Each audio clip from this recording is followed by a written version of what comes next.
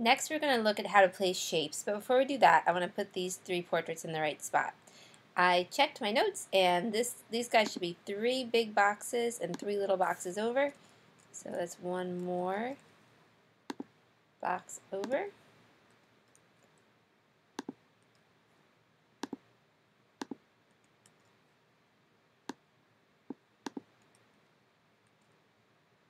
And then this first one is 4 boxes down from the top. And then each of the others is 1 box below the previous one. Oops. Alright, so now these guys are all set. So now we're going to put a title on the page, and I'm going to put a box behind the title. So to place a shape, click on the gray square at the top. It always is gray to start. And we're going to make a band that runs across the bottom of this photo, and I know that I want it to be 5 squares tall, 5 little squares.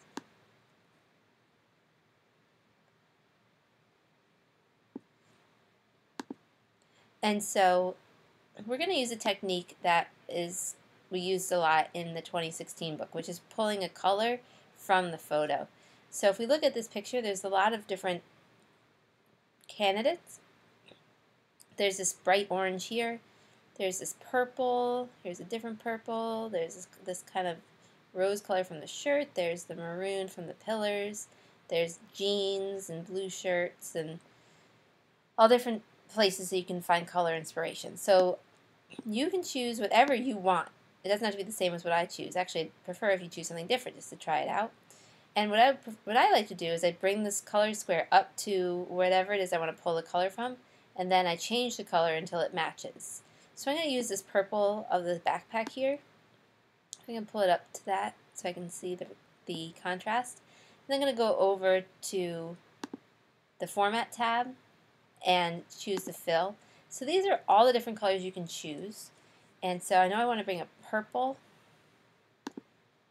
Oh, that's pretty good.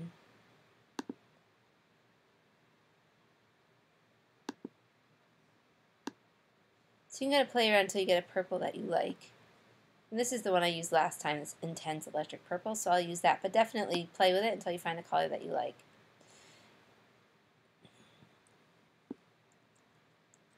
Okay, and this is where I'm going to end up putting the title. So I'm going to bring this rectangle over almost to the end, but not quite, right to this end of this box here. And then I'm going to make it semi-transparent. I'm going to set the transparency. And as you drag the slider, it becomes more and more see-through. I have mine set to 37. Now I'm also going to place a triangle right here. If we look back at this, you can see that I have a bar that then goes into a triangle. So I'm going to go up to this, click on the drop down, choose a triangle. Bring this guy over here. Oops. Control Z. Oh no. Over here. Rotate it around 90 degrees.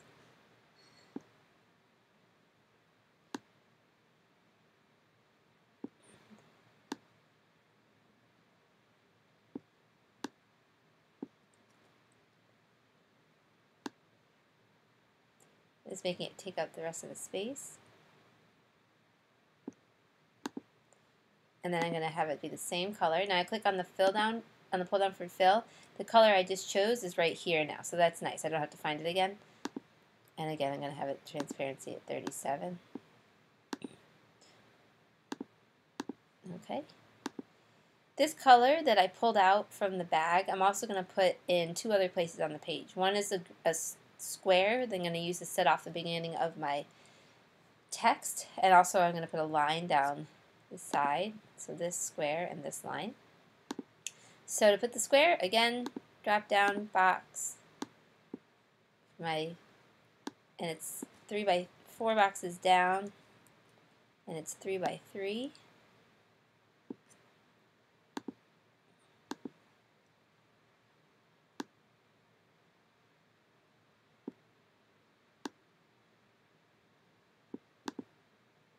and the color is this same color I pulled from the picture.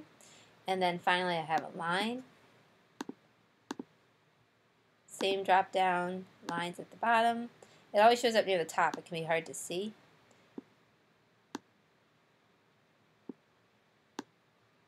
And I want it to be one box away from my photos. And end at the same point on top.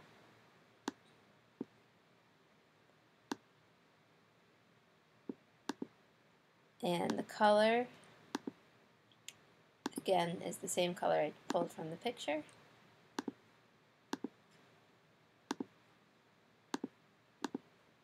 Alright, so that's how you place shapes.